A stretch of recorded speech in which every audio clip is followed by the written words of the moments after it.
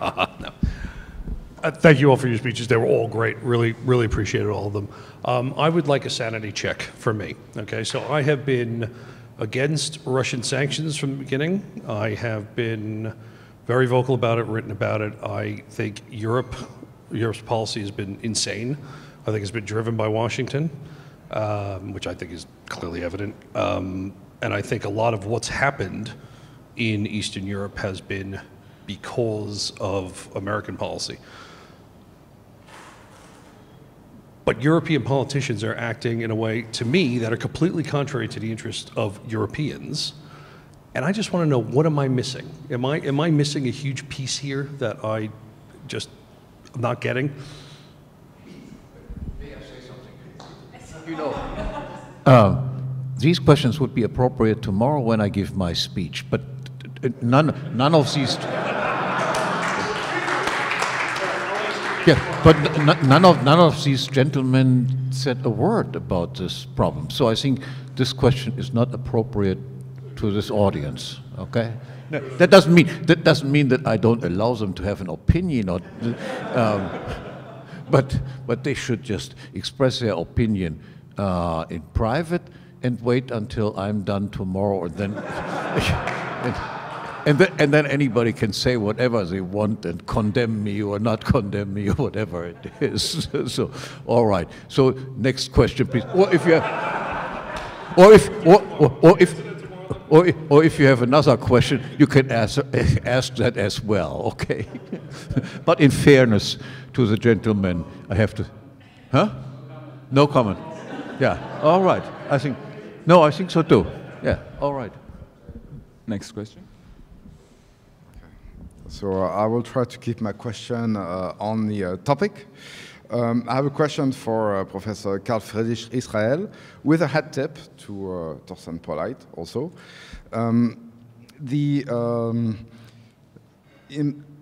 Inflation is one thing, but unemployment is also a statistic which could easily be fudged.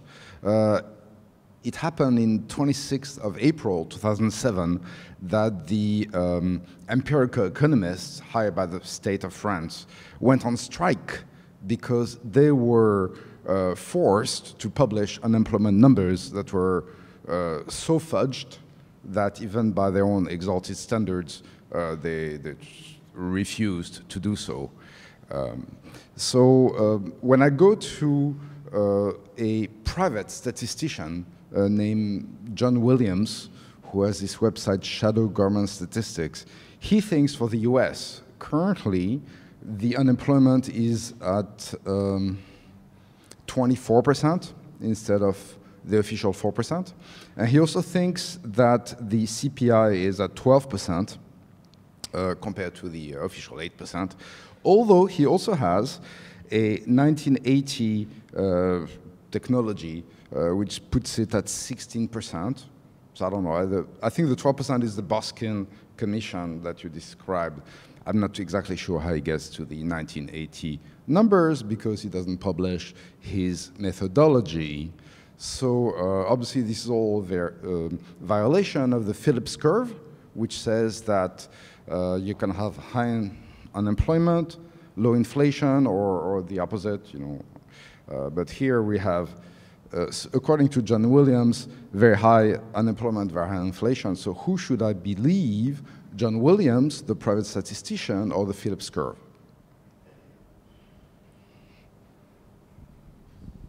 The easy answer is they are all wrong. Yeah, so it always depends. I cannot really give an informed opinion or response to the question of unemployment, but as far as the inflation rates are concerned that John Williams publishes on his website, I have looked into those as well.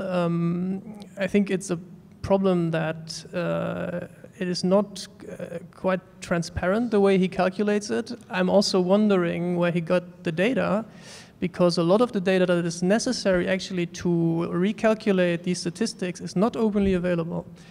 It might be different in the US. In Europe, in Germany in particular, you don't get the data. What you would need is data of the individual items that are in the baskets, not only the prices, but also the weights. And both of these are not available. And you can ask for a special permission to look at the data, and the conditions are really not very inviting. You have to pay a lot of money, first of all, and then you get permission to come to some office somewhere and look at a computer without internet connection for a specified amount of time. I'm not even sure you can take the data away on a USB drive or something like that. Yeah? So it almost seems as if the official offices are not interested in being transparent about this. So whom should you believe? None of them. The truth may lie somewhere in between.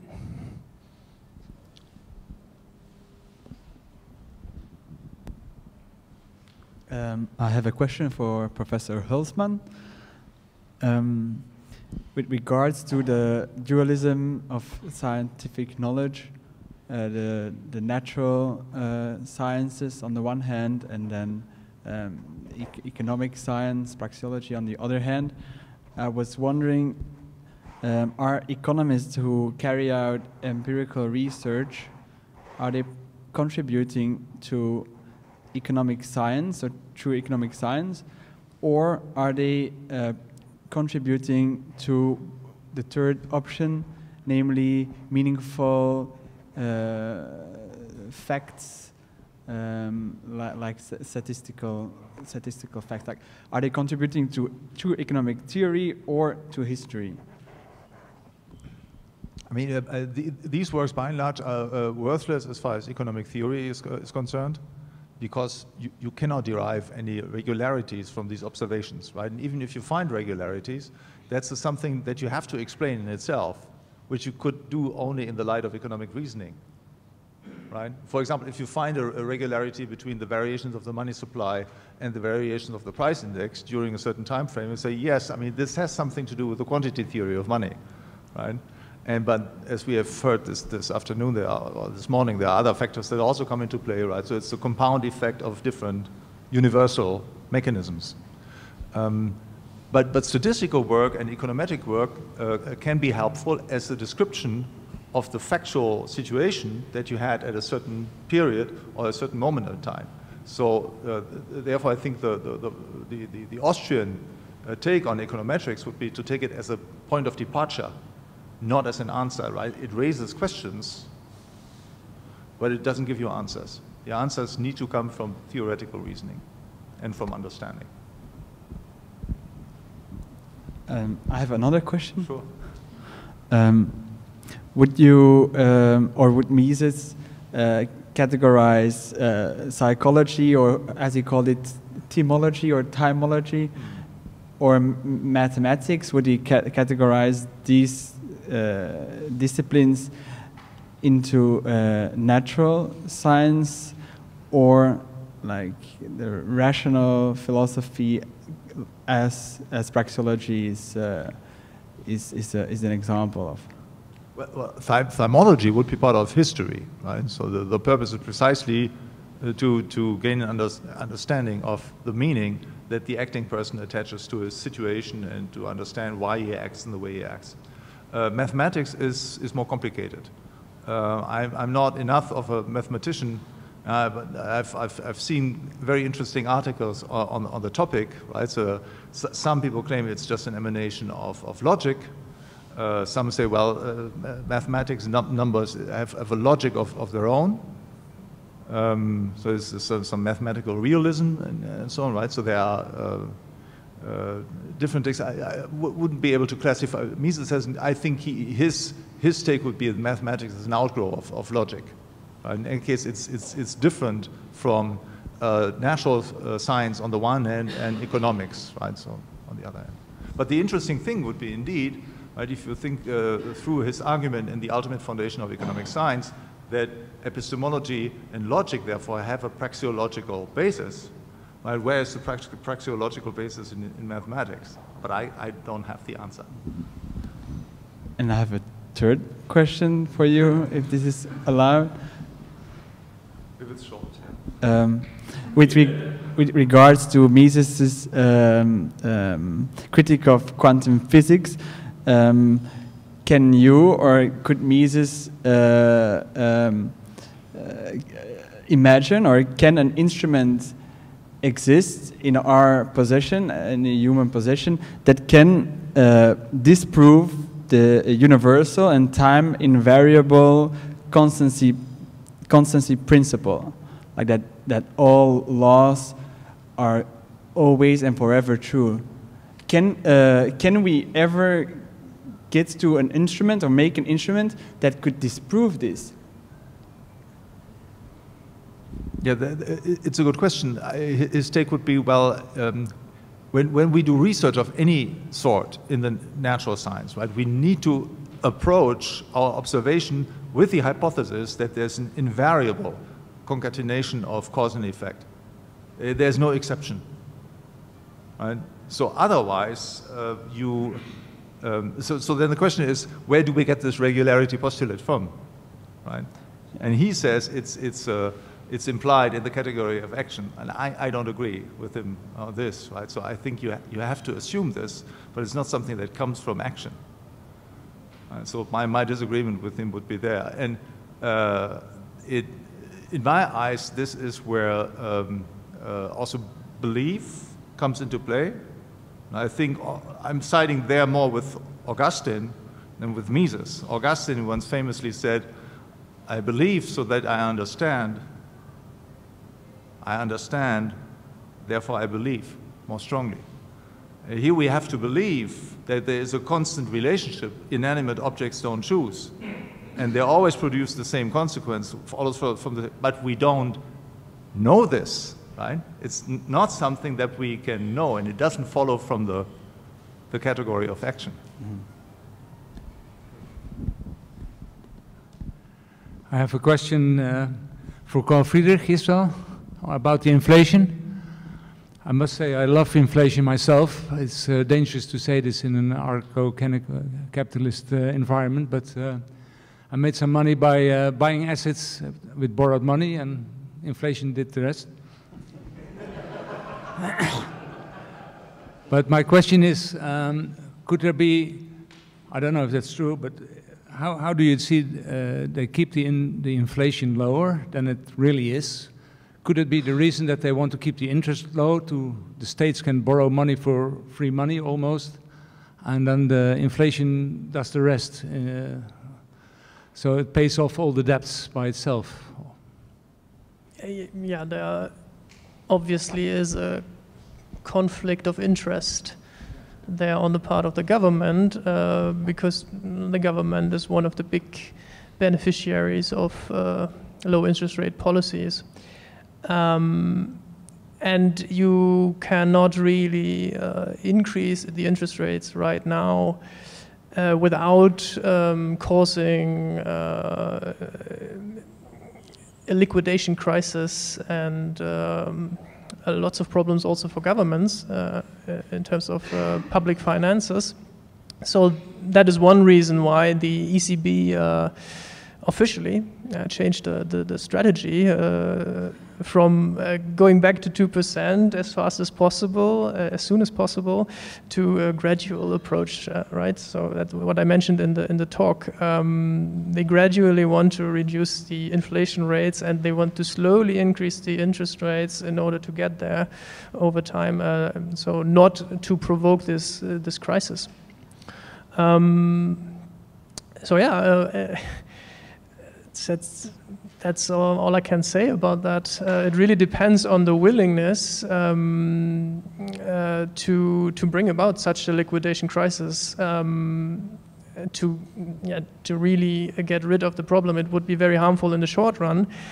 I believe that it would be good in the long run if people understand the necessity of the liquidation crisis, right? If people don't understand that, then of course such a short-term liquidation crisis can cause a lot of problems politically and economically as well in the long run. But if people understand why it is actually important and useful, beneficial in the long run to go through this, yeah, then that would be great. But I'm afraid people don't understand that. Again, the question for you, Karl. Talking about inflation, and the financial market would say, oh, we cannot raise interest rate too rapidly because that would induce a systemic risk, blah, blah, blah. But when I look at, you know, I come to Turkey since 2012, and, you know, Turkey is famous, you know, because they have high inflation. And my friends here seem to, I mean, they survive. I know there is pain, but I mean, you know, you don't see riots on the, well, at least I don't see riots on the street. So what would happen if the ECB think, oh, then we just go the Turkey way, just let it inflate. I will keep printing, just let it go. Is that there is a possibility, and what would be the consequence if they go the Turkish way? Well, yeah, excellent question. I think that's exactly the route they will go. Get used to higher inflation. It's not that bad. Look at Turkey. They make it work somehow, so we can do that also. I think, yeah, this is very likely as a scenario for the future. Because it is, in the short run, less harmful to those people who make the decisions. And that's why I think it's very likely. It's a very likely scenario, yes. And maybe yet other panel speaker could also comment if you like. Oh, other panelists, you may want to comment. I do agree that maybe a solution of free reign of inflation is possible. I don't know if likely. What I see is they will try, as usual in these situations, to make other kinds of interventions, especially on prices. In some European countries, for example, in Italy, my country, they are already talking about maximum prices, and so this will be part of a manufactured scarcity crisis, because if you set maximum prices, this of course causes scarcity, especially in the food market, which is what is the discussion right now. So probably we will see food scarcity artificially created by the stupid intervention of governments which try to solve the problems. It's a very ancient story. I talked about Roman history. The Emperor Diocletian tried to solve the horrendous inflation of the 3rd century after Christ by setting maximum prices. The penalty was death penalty if you tried to sell something beyond the maximum price, and he failed miserably, as always price controls fail.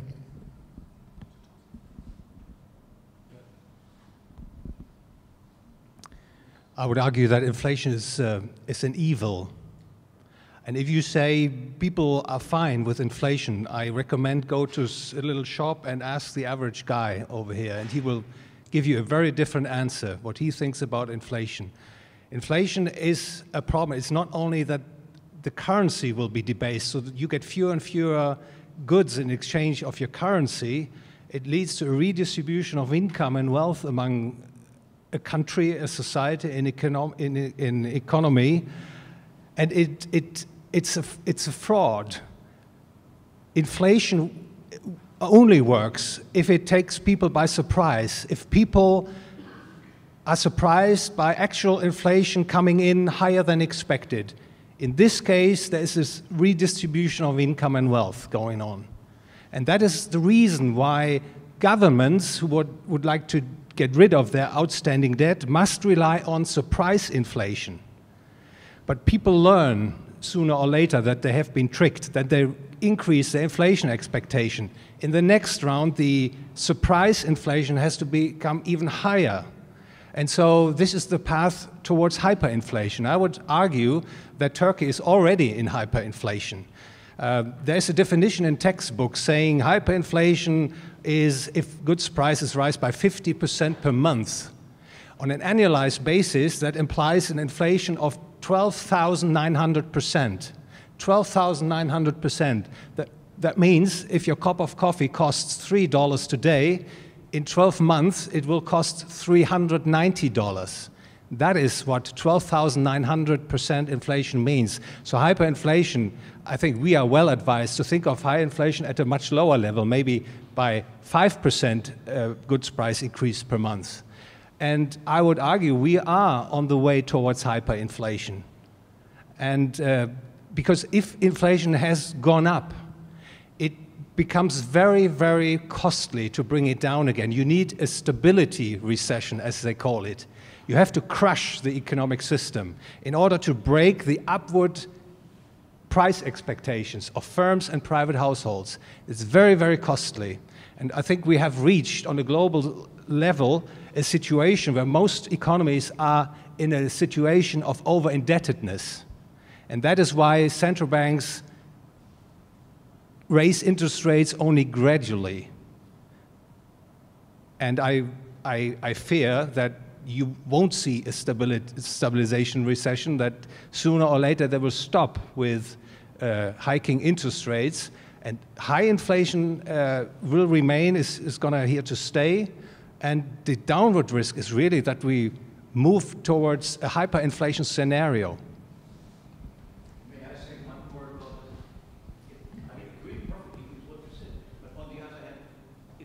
There is, of course, a redistribution effect, so there are some people who benefit from this sort of thing.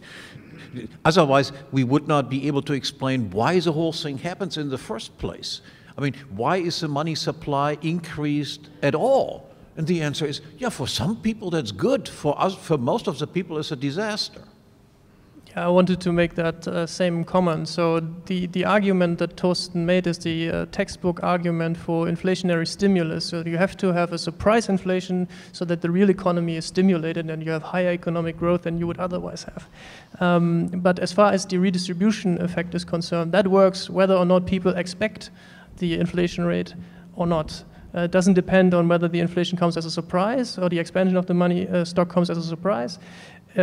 By the very expansion of the money stock, you set in motion this redistribution effect. Hi, I got a question for Alessandro. You talked about how Caesar had to kill 2 to 3 million people in his campaign through Gaul. I'm guessing he was killing them because they were resisting. So I was raised in the colony of the British Empire. And there are times in which I heard from my teachers, they were British, that sometimes, you know, being ruled by an empire is good, because that's what happened to England. We learned a lot from the Romans, and that was partly justifying why the British went out there and got themselves an empire. So, I mean, as a person who lived in the colony, I appreciate things like the common law system, for example. How many generations how long did it take for a typical person in one of these provinces, conquered provinces, to realize that the Roman system was superior to what they had previously? I mean, the British obviously acknowledged that, but I don't know when they acknowledged that. Was it a matter of months? Did they, a couple of disputes with the Roman judge ruling very wisely with, you know, test cases previously, and they think, wow, this is a great system? Or did it take generations? That's the first question. And the second question concerns the redistribution of spoils, especially land, to soldiers. How did that actually work? Because if I was a soldier and someone was given farmland that is productive from day one, and I was given like a forest in which I need to chop down, then how do I reconcile that with my fellow colleague in the army? And how big was that piece of land? I mean, was it like as far as the eye can see, or was it like 40 acres and a mule? That kind of thing. I mean, logistically, how did they, you know, divvy up the spoils? Well, first question, I don't know if it really worked that way, Romans de facto, by means of military might, colonized most of the known world at that time. It is interesting to note that this worked in a certain way in the west of Europe and in another way in the east of Europe, where in the east especially the superior strength of Greek culture at the end created a new civilization, the Hellenistic civilization, and the Byzantine civilization, which was a derivation of the Roman order, but for example, already at the time of Justinian, the emperor who is the author of the Corpus Juris and the digest, the compilation of Roman law, the main language was Greek in the Eastern Empire. So it was completely different. Whereas in Spain, in modern Spain, in France, the penetration of the Romans was very strong, not different than the one the British had, for example.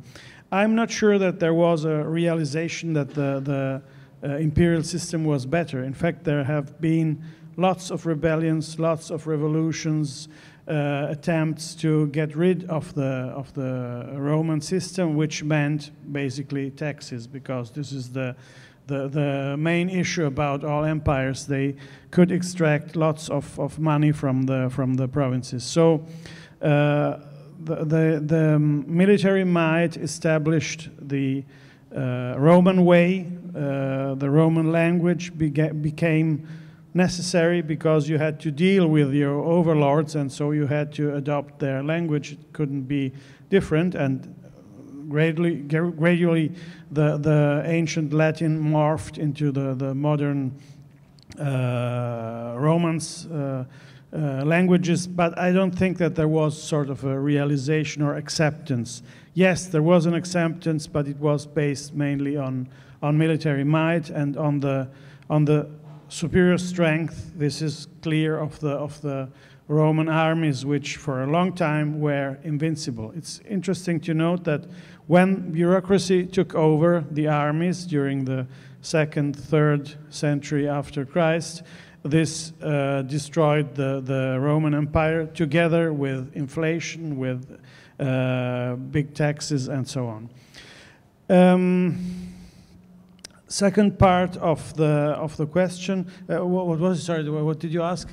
How did the land redistribution? The land distribution. Well, it was a very bureaucratic and regulated system. For example, at the end of the Republic, there was one very important distribution of lands to the veterans of Pompeii, and they established a commission of 20 magistrates who had to allot lands in southern Italy near Capua, where they had these very good lands, very fertile lands. It was all strictly and very regulated in the tiniest details.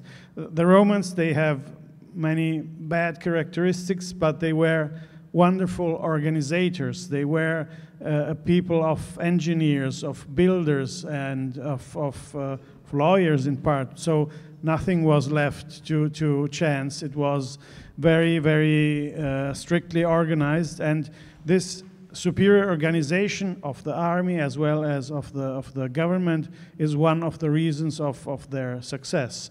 You just have to look at their buildings, which still stand after 2,000 years, whereas the Italian buildings of 50 years ago are crumbling. I would like to ask a very un-Austrian question of all of you, and like you to all comment on this question per your particular lens. In other words, per your particular lens of focus, history, philosophy and economics, monetary theory and IP. What do you see happening in the next 2 years, 1, 2 years? What do you see the trends that are existing right now manifesting in any landmarks that we might recognize, and why would they be important?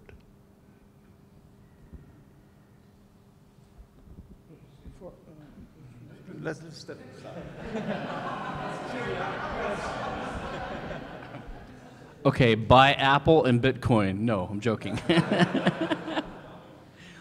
On IP, I see no progress except the continued march of technology in 3D printing, which will allow patents to be evaded like torrenting and the internet has allowed copyright to be evaded. But I see no institutional or legal changes that will make things better. So copyright patents will continue to slow down. Patents will continue to slow down progress and be a big factor in distorting the market and making the COVID vaccine more expensive. I don't know if that's a good thing or a bad thing, but so that's all I have to say.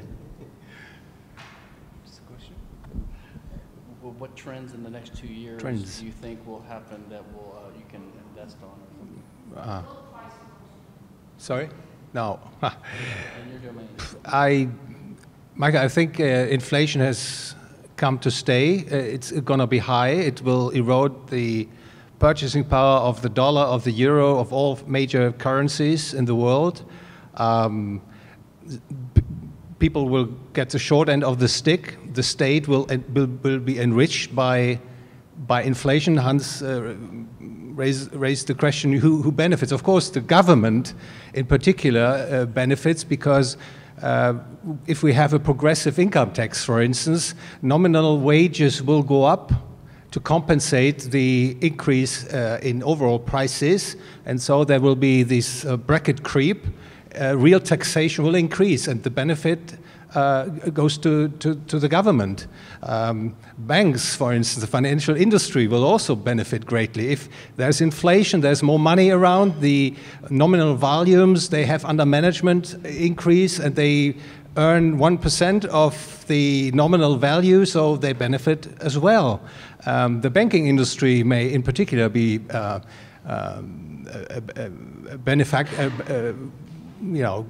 get some additional windfall profits. Assume inflation goes up and people can no longer afford the houses. They go bankrupt, and so the banks will get the owners of housing and real estate. And so I think this is another sector that will benefit from inflation. So inflation, that's just a footnote to referring to Hans' question. Inflation, I think, is going to stay high, and in some parts of the world you will get hyperinflation.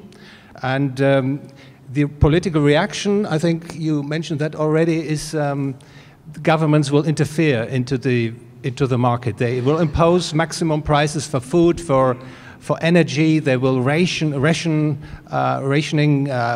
gas and oil. And I think the Western world will transform into something we have seen in the 1930s in Germany, namely a controlled economy. They called it Befehls- und Lenkungswirtschaft, where the government is in charge basically of calling the shots. Who produces what and under which conditions, and who is allowed to consume what kind of good and what kind of quantities. And so that's the underlying trend I see at the moment. And one of the biggest challenges is, of course, to get some protection against the debasement of the currencies. I don't have much to add other than even if it doesn't come to outright government control and regulation in all markets of the economy, this inflationary trend also will lead to the concentration of market power, generally speaking. So because the inflation benefits big businesses at the expense of smaller competitors, so what the Marxists predicted would happen in a market economy will actually happen. We will have a kind of monopolization of markets. Big businesses will benefit, smaller competitors will be ruined, but it is of course not because of the market dynamic, it's because of the inflationary interventions. I do agree with the previous speakers. I see going on since a few years a deliberate attack against small businesses and against the medium class. The idea is to destroy these both categories by means of regulations, by means of inflation, and during the next winter I see energy crisis and shortages and food shortages coming up. And so the world will be a very dangerous place to live in.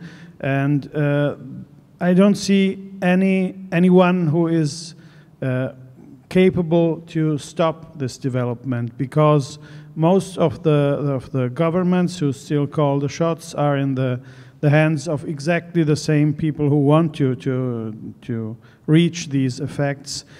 The big hope is the creation of something else, of independent communities, of sort of free states on the model of John Galt's idea of somewhere to hide. It's not easy because technology is not that of the 50s and 60s when Ayn Rand wrote Atlas Shrugged, but still there is maybe the way to exploit technology to get rid of the influence of the states. For example, we have lots of doctors who are prevented from working because they didn't get the shot.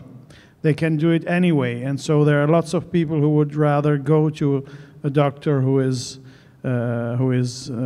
didn't get the vaccine and who has some independence of mind, and maybe there's the possibility to build some parallel system. It will be very difficult, but I see this as the only hope.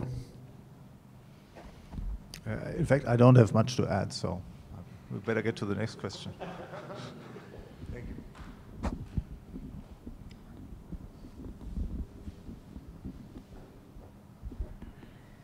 I have a question for Professor Guido Hülsmann. So it's a two-part question. The first part of my question is rather, I suppose I'm playing devil's advocate in asking this. Professor Rothbard, I forget the title of the particular essay in which he makes this point, but he remarks that he disagrees with Professor Mises's view that praxeological laws are derived from facts about the logical structure of mind. Professor Rothbard instead says that he is an Aristotelian or a neo-Thomist. So he views the action axiom as a law of reality rather than a law of the mind. And therefore, Professor Rothbard, at least in his work on economic methodology, emphasizes the importance of metaphysics more than Professor Mises did. And I'm curious as to whether you think adopting Professor Mises's Kantian foundation, I suppose you could call it, is necessary for developing a praxeological system for analyzing economic phenomena. And the second part of my question is, even if Professor Mises emphasizes the primacy of practical reason over metaphysical speculation in economic science, is he still not engaging in a type of metaphysical speculation when he says, for example, that man is a purposeful being, when he says that man acts purposefully? To me, it seems as if he is implying, that what man essentially is, the essence of man, is a purposeful being, and therefore he is engaging or saying something ontological about man and therefore metaphysical. And in order to I suppose, analyze economic phenomena or develop economic laws, it seems to me that one would have to affirm the existence of a reality that is common to all men. And the affirmation of such a reality would require metaphysical speculation, in my view. For example, Fichte, Johann Gottlieb Fichte, the German idealist, builds upon Kant's work and says that reality is Tathandlung, is pure liveliness or activity, and it is not substance. But yet it is still a theory of reality, a metaphysical position, which Fichte, I suppose, builds from or constructs from Kant's work. So I suppose to summarize, do you think adopting Professor Mises's Kantian framework is necessary for developing a sound praxeological system? And is Mises also not engaging in a type of metaphysical speculation when he, for example, when he analyzes or calls man a purposeful being? Yeah, thanks for the thoughtful questions. I'll start with the second one first. it's a good point that you make, right? But I guess Mises himself would or could reply that he was focusing only on the difference, on the observable differences. And we know that human beings do have purposes. They pursue projects. They consciously choose between objectives and ends and so on. And that sets them apart from animals who react only to stimuli and from minerals and so on who do not react at all. I think because that's the only, I was only relying on this difference. So it's not really an ontological proposition which would get him into trouble by in comparison to his own standards, right? Now, as far as the first question is concerned, I actually think the vocabulary that Mises uses, which is Kantian, is completely superficial. And he himself says, let's not wax, place too much importance on this, however we call this. That's really not that important. And he was using a language that was standard, certainly in the German language university landscape, which was his in the 1920s, 1930s, and even after World War II, which was very widespread, right? So, I mean, you use these terms, and even the logical positivists who are not Kantians, they use these terms as well, only to say, well, but Kant was wrong as far as natural research and so on is concerned. Now, I think there are lots of elements in Mises that indicate what he does. I mean, certainly he has elements of a Kantian approach, but they're not very strong, right? And you find it in other of his works, for example, in The Theory of Money. The first part of his money book is the title, The Nature of Money, the Essence of Money. Now, that doesn't sound very Kantian, right? So it sounds very Aristotelian. And he also emphasizes in the ultimate foundation of economic science, there are various passages that you can give a Kantian reading, but he also emphasizes that he's talking about the real structure, right? The logical structure of the human mind. So it's something that is not something that is a mental construction, but that is something that is in nature there, right? Now, again, the important point is that the logical structure of the mind is such that we operate with meaning, that we do make choices, that we do value. Now, is this something that is a thought construct? Certainly not. It's something that is there in reality. So I think you can give him a Kantian, an Aristotelian reading, right? And Rothbard, when he says, well, it's not a priori in the sense that it comes from mental, but in the sense that it's before all experience, but that what we know about the structure of the mind is itself subject of experience, I think Mises would concur, right? And if you read The Ultimate Foundation of Economic Science, it says, yes, we know this. It's something that is part of human knowledge, right? Not empirical in the sense that it comes through the senses, but empirical in the sense that we gain knowledge about it through reflecting on the structure of our mind.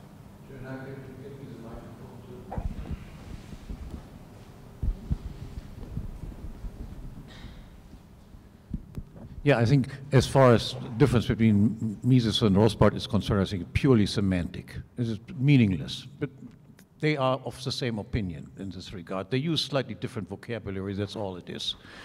And as far as the teleological structure of humans is concerned, anybody who denies it would have to say this sort of stuff. And by saying this, that you are teleological or disputing it, would refute himself. He tries to dispute it because he says something that is aimed at a certain goal, uses means to do it. The statement can be right or wrong. Attempt to persuade other people can be successful or unsuccessful. So I think it is indisputable that man is a teleological entity, being, or whatever it is.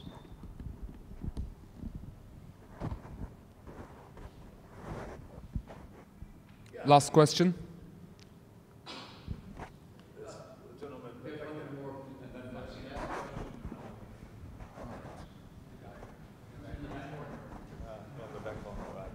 What's that? You missed your chance, sir. This is to Mr. Kinsella. What do you think of the title transfer theory of contracts compared to the definition you presented? I'm sorry, could you repeat that? What you think of the title transfer theory of contracts? Rothbard has touched on it compared to the theory you present. Cyber transfer? No, title transfer. Oh, Sorry. yes, no. This is I think it's one of Rothbard's greatest contributions. He actually, he was very humble because in Ethics of Liberty, he wrote a chapter restating and building on Williamson Evers' work. But in research I've done, it looks like Rothbard came up with it first and sort of talked with Evers, and Evers developed it, and then Rothbard built on it. Now, neither one is a lawyer, so there's some imprecision and there's some mistakes, and they're operating without a net. And I wrote a big article trying to build on that. But I think it's one of his greatest contributions. Actually, I had a Tom Woods episode about it, and I've written about it. So, no, I think it is the way to reformulate and understand contracts. And my talk today was largely based upon that. So, anyone who's interested in contract theory, read my article and read Rothbard's article in Ethics of Liberty.